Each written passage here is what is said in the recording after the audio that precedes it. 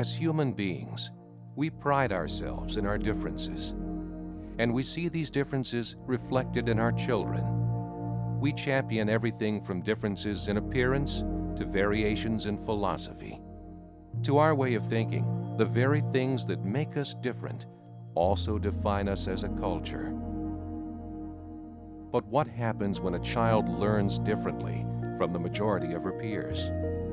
When schools are not designed to address this difference, the result for the child can be frustration, diminished opportunity, and a sense of deep personal failure.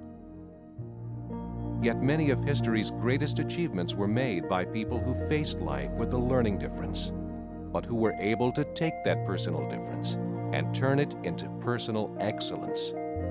Albert Einstein failed the 8th grade and couldn't count change, but he had a mind that could envision the relationship between time, space, and matter.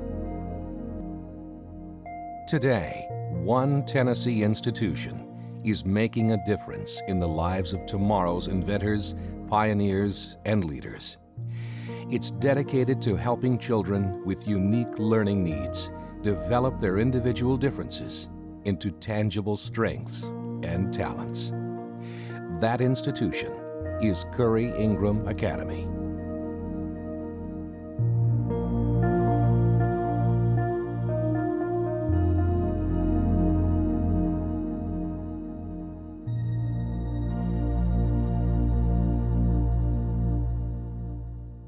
Our goal is to make every child who comes through our doors successful to the point of them reaching their potential. We are taking students who we are preparing for college. And so the students who come here, we're going to make sure they're on the correct pathway. We're going to make sure they get the foundation and the fundamentals they need. My mission is to look at the child as a whole child, look at every aspect of that child, and provide a school that is a place that matches their need, not just their learning difference, but all of their needs, their affinities, their strengths, their aspirations, and the areas that need more support.